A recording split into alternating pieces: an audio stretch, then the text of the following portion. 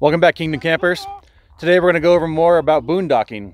So when you boondock, essentially you're going to be completely disconnected from any kind of hookups, no water, no power, cable, anything like that. You're going to be out in the wilderness. So one thing that you need to do is get water into your rig or have a way to use water while you're camping. So the solution that I've found is this here. Let me show you. So it's a battery powered pump. It's a submersible pump. You put it down into a 7-gallon water cube. So I have several of them. I have a couple over there. I actually have 6 total right now. There's my daughter. There's one of my sons. So I have 6 total. So you see I have 3 more there. So what you do is you put the submersible pump in the cube and then put it into your freshwater connection. Looks backwards on the video apparently. But you have your city water connection, where if you are on hookups, you would directly connect from the water source into here by a hose and a filter and reducers if needed. And then you have your freshwater connection, which goes into your freshwater tank. My tank here is a 42-gallon tank.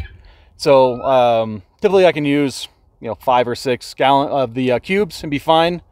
I tend to check the levels on the internal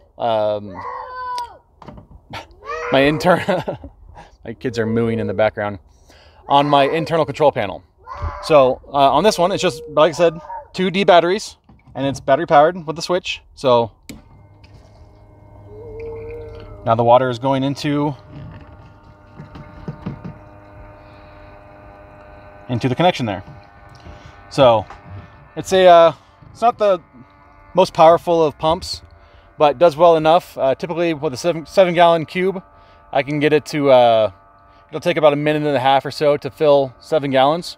So when I'm doing that though, I can go around, do other things, get chairs out, set up stuff for the kids. So boondocking will take a little bit more preparations, a little bit more advanced organization, and there is more hazards from it.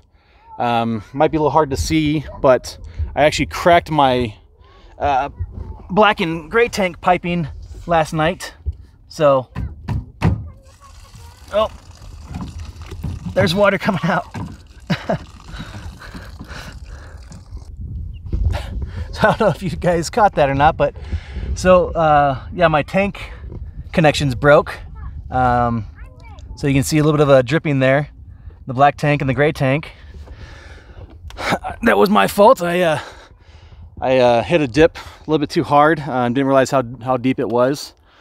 But along with the added preparations and things like that for boondocking, you can see behind me how beautiful of a view you tend to get, or you can get, depending on where you go.